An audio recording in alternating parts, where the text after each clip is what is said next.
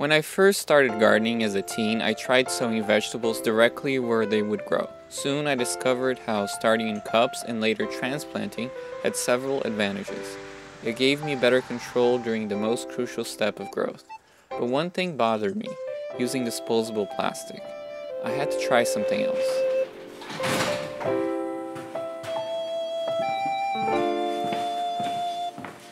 I just returned from a flea market and I have a cache of cups, old cups here. The thing is, I'm trying to diminish my plastic consumption.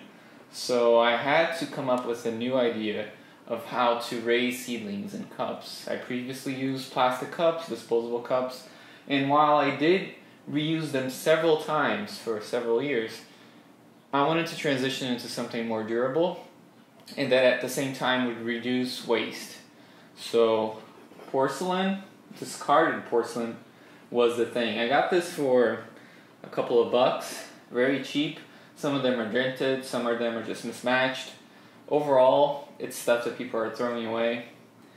There isn't much of a market value, so I'm just going to make something that's going to be valuable for me. Although I was initially looking for ugly corporate mugs, but only found these teacups for cheap that day. Recently, people just have not been enamored by China, by elaborate dining sets.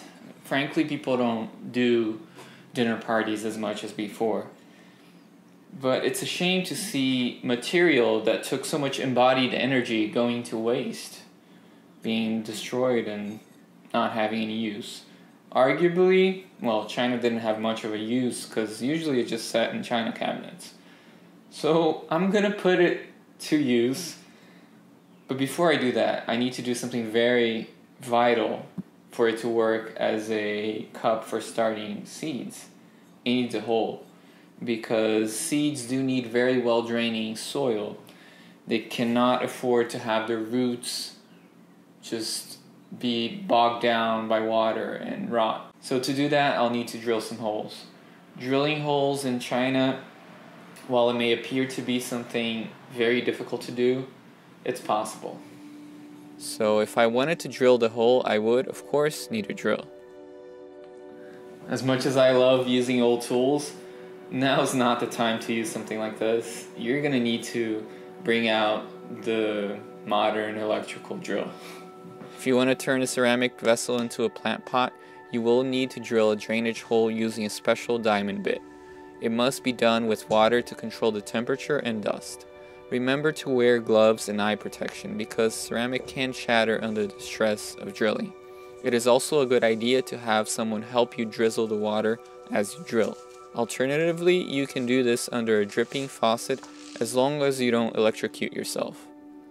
I like to place a large sponge under the piece to cushion it, and then I start drilling at a 45-degree angle without applying much pressure.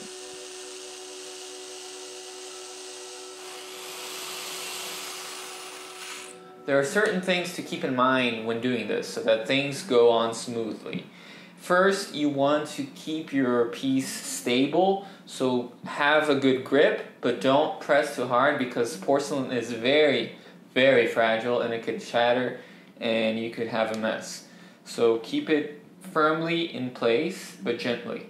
The other thing is to keep your drill at a 45-degree angle if you're using one of these hollow tube drill bits here with the diamond tips, because otherwise your drill is going to go everywhere and you need to have control. And remember to wear your safety gear once more and never allow the spot to be dry. Always have some water there. And if you go slowly but surely, you'll have a nice drilled hole and you'll have a new container to plant things in.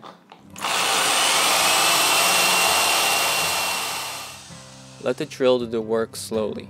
At first you may think nothing is really going on, but then suddenly the drill will drop into the hole, so be prepared for that. As for this crazy idea of using fine china to raise seedlings to avoid plastic, it certainly is a far-fetched shenanigan. If you want to avoid disposable plastics, Just reusing plastic nursery pots that are being thrown away by someone else or repurposing old food containers would be more than enough. But when I saw these cups for less than $3, I had to try it. I admit I am exaggerating here with the whole nostalgia thing, but it is partially to prove a point. We were able to garden without plastics at all less than 100 years ago, and it seems that today we are 100% addicted to it. I'll be back right after this commercial. If you're loving the video and would like to help me produce more, you can purchase an original painting from my Etsy shop or support me through Patreon. Your direct support is the reason why I have been able to produce 2 episodes a week during the spring, so thank you.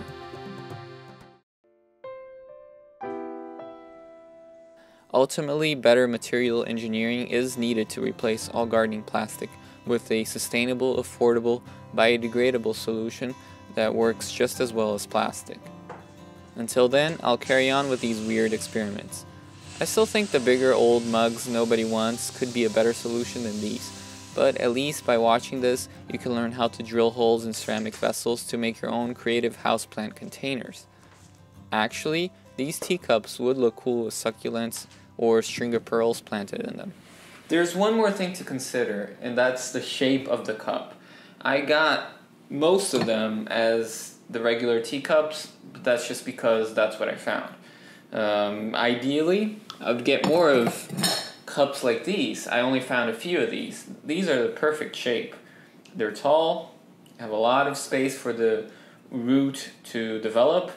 They are not too wide, so they're narrow, and they are very smooth and they flare slightly up. You don't want anything that has a lip that will undercut or will create a barrier for when you're taking out the soil ball here, because that's just going to really mess everything up.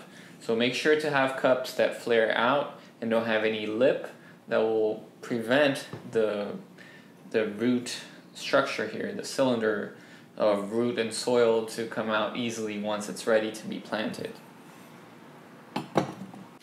But that being said, I am ready to go plant.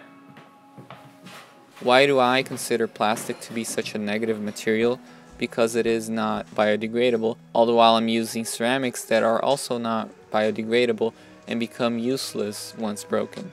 And you are correct to think that. Of course, I'm partial to ceramics. I just like it aesthetically as it ages, crackles, and discolors. I think it gains character and depth. It is a rich looking material, while plastic, in all honesty, looks wretched, even when brand new, and it just gets worse as it ages. That's an aesthetic value judgment. And frankly, while we don't like to admit it, a lot of human activity is heavily influenced by aesthetics. And to deny that in favor of a 100% functional view just doesn't put into consideration the full human condition. But when plastic breaks down, it does pollute, wreaking havoc for marine life. Glass and ceramic also won't biodegrade, but they are inert and don't pollute, because as they break down, they become essentially sand. But creating glass or ceramic takes a lot of energy, so they're not very sustainable. However, reusing these materials that were destined to trash is still desirable because they can still serve a purpose and last long if well taken care of. Pretty soon these seeds are going to sprout, and I'll have some lettuce starts to plant directly in the ground. Now, you may be thinking, why go through all this trouble just to have some pots? Sure, I could and I should reuse the plastic cups that we already get in nurseries. But I'm trying to move away from buying things from nurseries and growing things myself. Also, by not using plastic, I am actively choosing to find alternatives that are as effective but not as detrimental to the environment, because plastic, once produced, will stay as plastic for a long time, but at the same time it just breaks down and becomes less usable. Now, these ceramic pots, or china, fine china, they have already been produced. They are something that people are throwing away. Even though it's ridiculous to have fine china to use it for this purpose, why not use it if it's going to go to waste, if it's going to go to the landfill? The good thing about this is that it's glazed, so it behaves pretty much like plastic in terms of water retention. The only downside is it breaks more easily, but that can be remedied just by being careful. This should last me several years. That's what I hope for. In any case, it's a nice thought, and even if it turns out to not be practical, it's kind of cool.